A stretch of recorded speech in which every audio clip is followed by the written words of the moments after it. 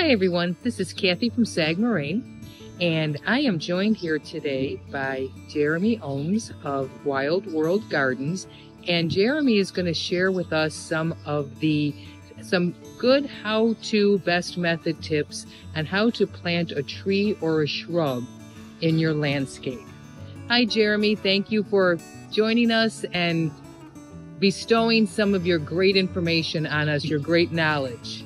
So here we have a Pagoda Dogwood that Jeremy is planting in this landscape. And take it away, Jeremy. Tell us how to properly plant a tree or a shrub.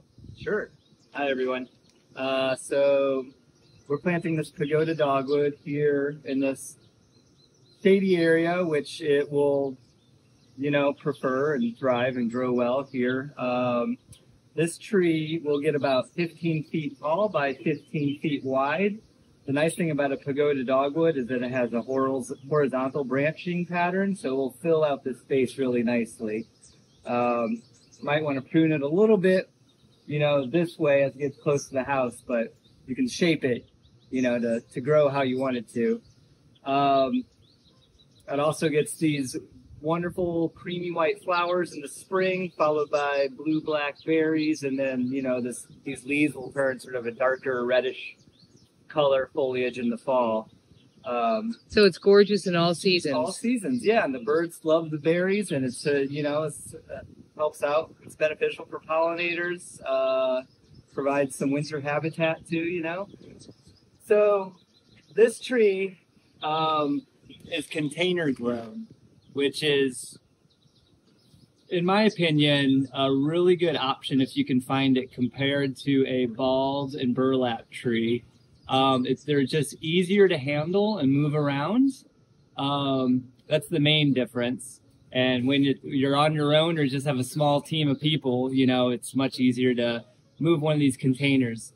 The other thing is that it's not actually dug up out of the ground like a balled and burlap tree is. A balled and burlap tree is grown in the ground and then dug up and transplanted, right? Like burlap and transplanted.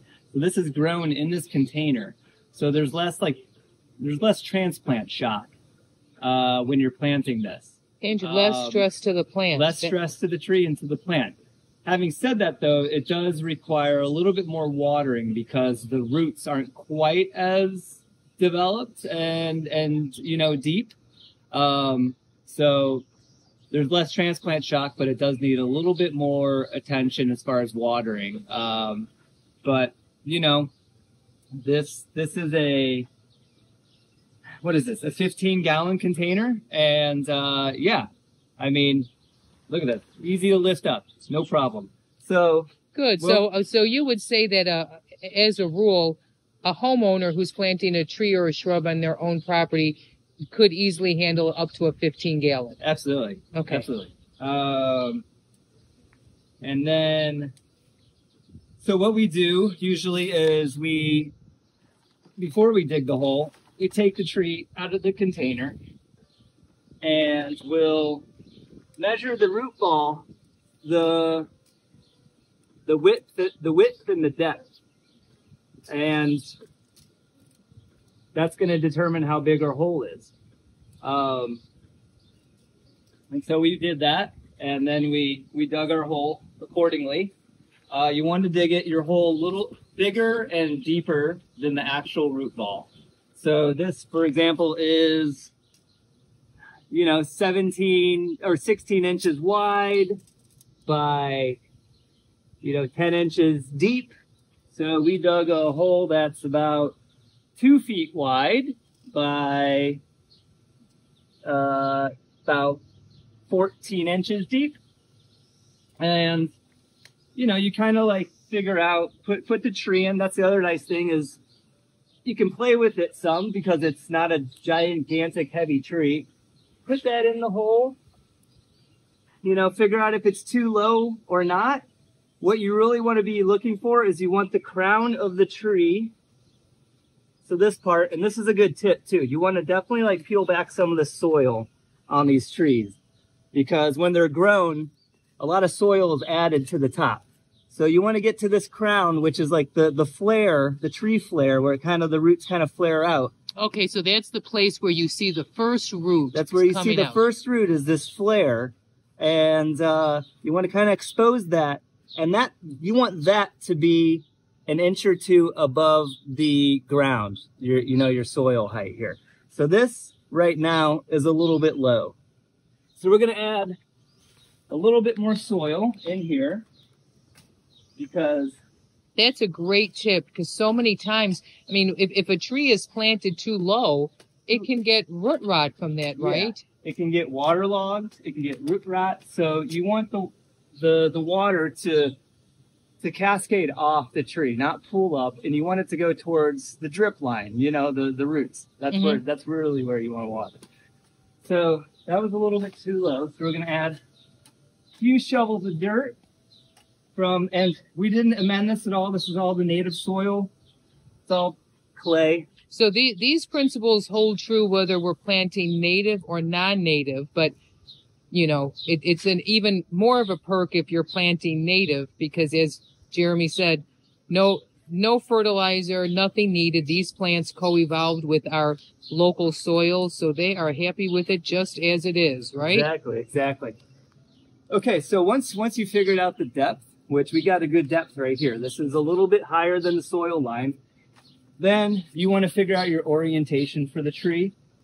So you kind of look at the existing branching patterns. And so I know that I want this tree to grow out this way and that way. Not so much this way. And so I see a way that it's branching already where some of these branches are already growing out that way. I see that. So I'm going to orient it to kind of encourage that. Actually. And it should naturally kind of start to branch out this way more, right? Because this is the way of the sun. Exactly. It's going to reach for the sun anyway. But it's always good to sort of set it up to how you want it to. Mm-hmm.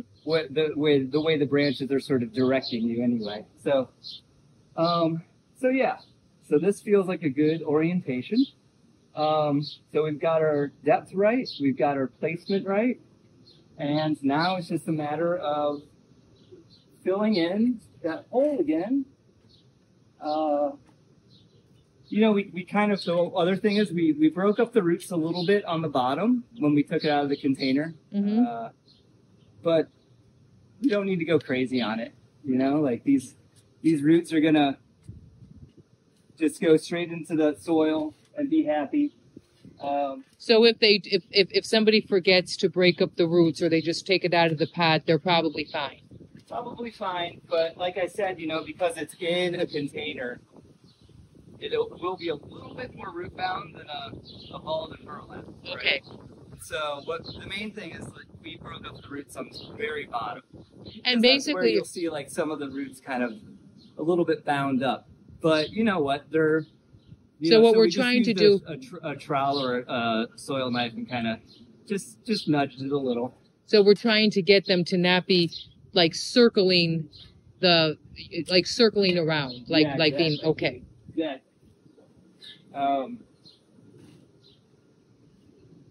So now I'm just filling in the soil we had already dug out. And everyone, you would follow this practice. Same thing whether you're planting a tree or a shrub.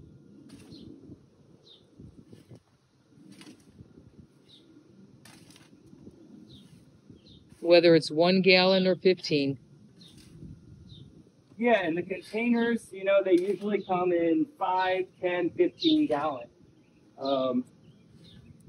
15 being the biggest. And they're just a lot more manageable, for sure. So, as you're putting the soil in, kind of put your shovel in there, walk around it, make sure there's no air pockets. You want to make sure the soil's really getting down in there and all the gaps and holes. So, kind of break it up around, keep putting the soil down, and then what I would do next is give it a really good watering. you know. How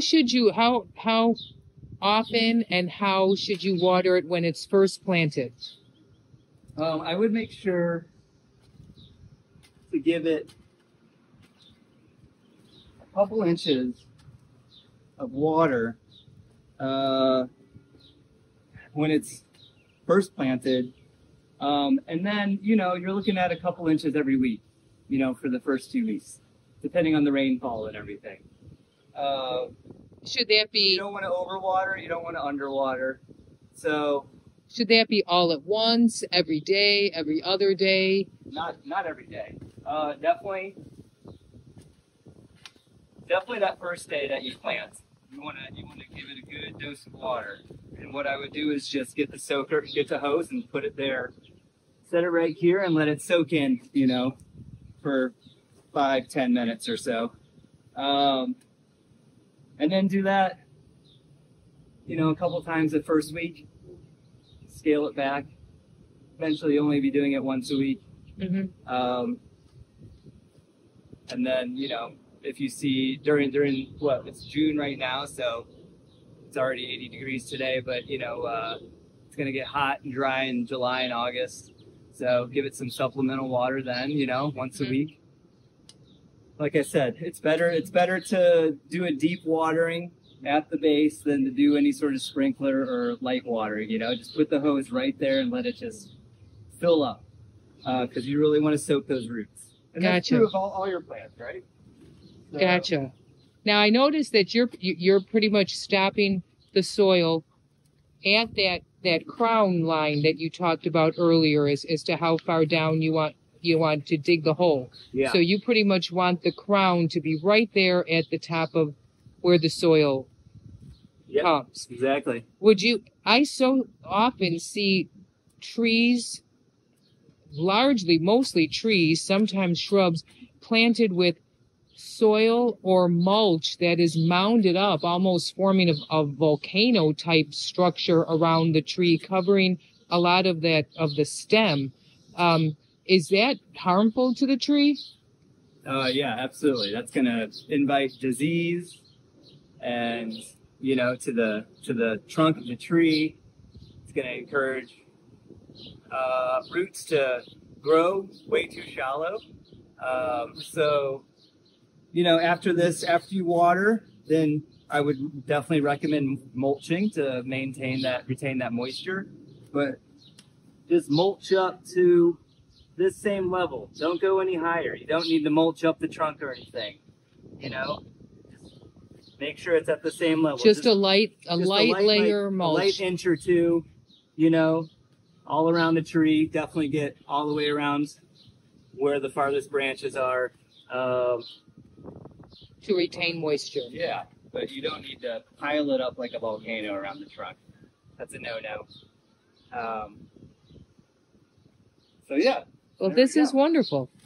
Thank you very much, Jeremy. This was very helpful as we go into, you know, later in the season, during the late summer, or certainly in the fall when it's time to plant our trees and shrubs.